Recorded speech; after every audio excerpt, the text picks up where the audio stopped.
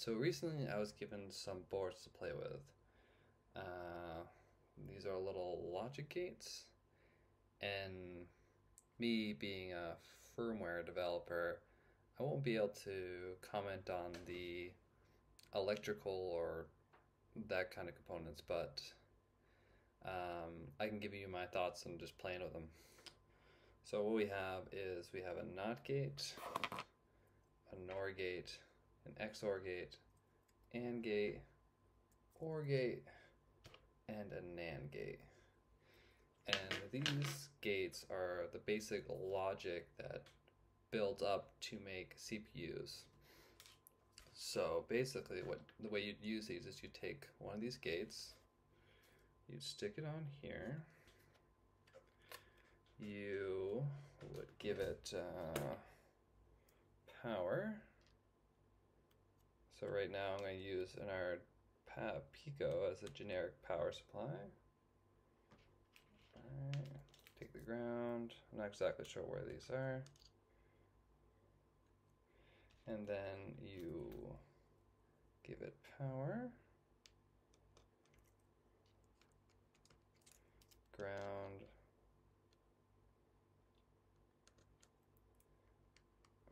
and then it's the logic signals. So for an AND gate, you have two inputs, and if both inputs are high, you would get a high output, else you'd get a low output. And for the logic I'm going to use, it's just going to use the power rails. So if I put it into the positive, it'll act as a positive signal. And if I add negative, it would act as a negative signal. So with these logic gates, you don't need any microcontroller at all. You just need basic power to act as your logic. And then we have our signal.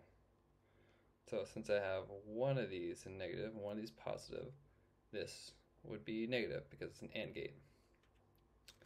So these logic gates are situated so that the name is up, the bottom left is ground, top right is power, and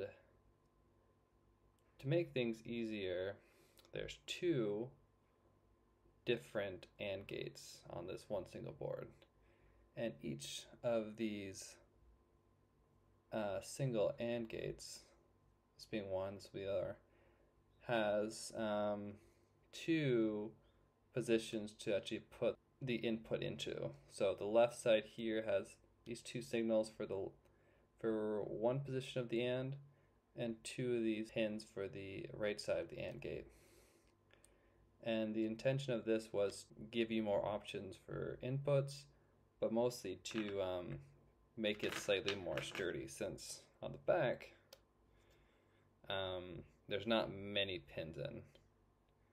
And on the back as well there's the little circuit diagram of what the actual logic gate is doing.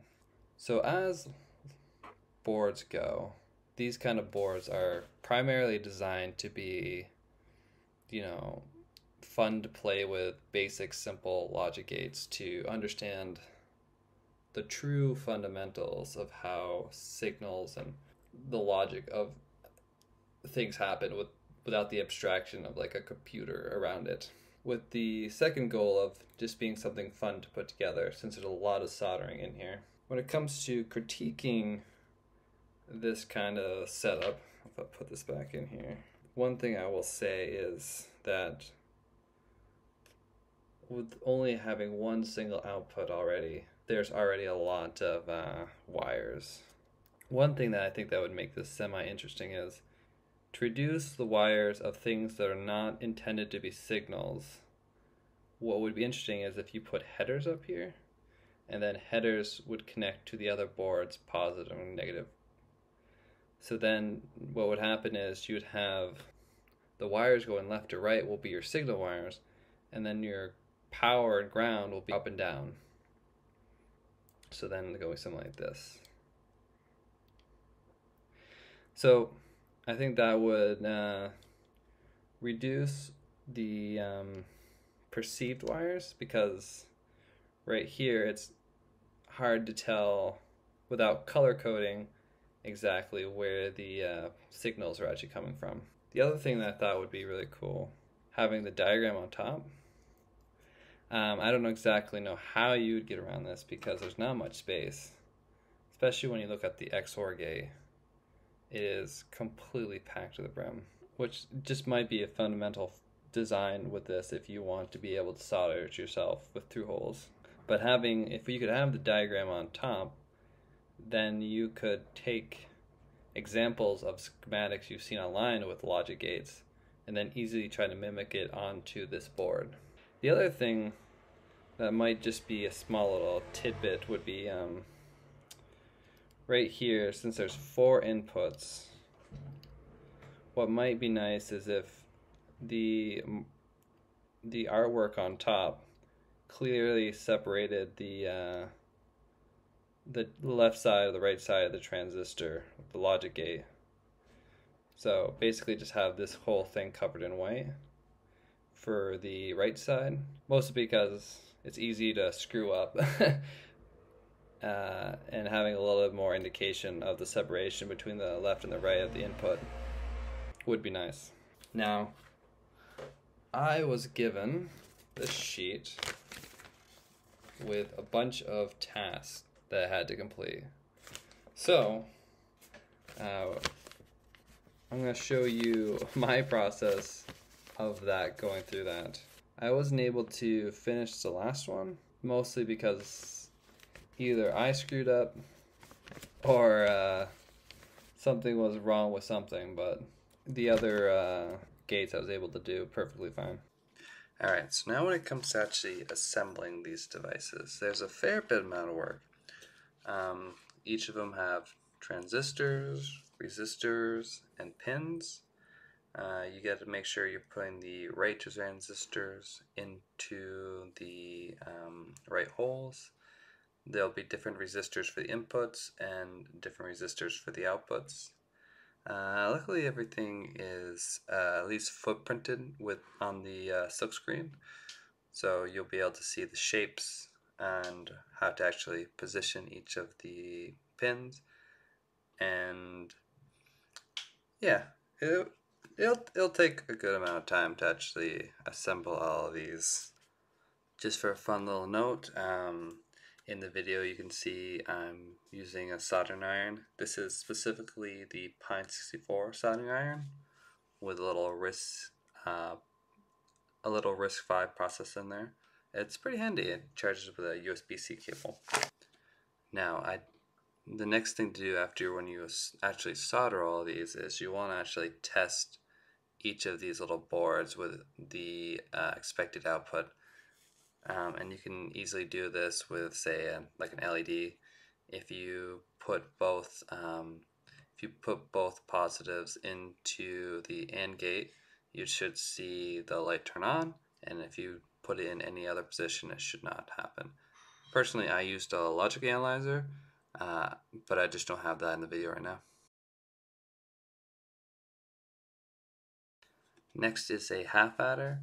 A half adder basically adds 2 signals together.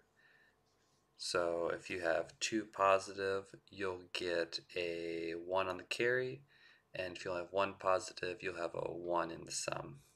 And it's called a half adder because out of the 2 output signals, it will never produce a sum of 1 and a carry of 1. You'll need 3 bytes to do that. So the next thing is a flip-flop, and the cool thing about a flip-flop is both the AND gates interweave their outputs with one another, so then it can actually store the state of the inputs. It can store the 1 byte information, and what's cool about that is this is kind of the building block for a lot of storage, flash storage, but there's a lot better people who can explain this than I can. So now the next one is a 2-bit decoder. So you give it a binary input, and whatever the value of the input is, it will turn on that output. So if you give it a 1, it will turn off the 1 output. If you give it a 3, it will turn on the 3 output. So you give it two inputs, and then it will turn on 1 based on the output, or based on the input that you give it. I didn't get this to work, but there could be multiple reasons for that. But in general, I had a lot of fun creating these systems, like doing out the logic. It's a lot different than the kind of logic I'm used to programming. So what I'll do is I'll give you a link to the person who designed these, and hopefully he'll have updates later on the line.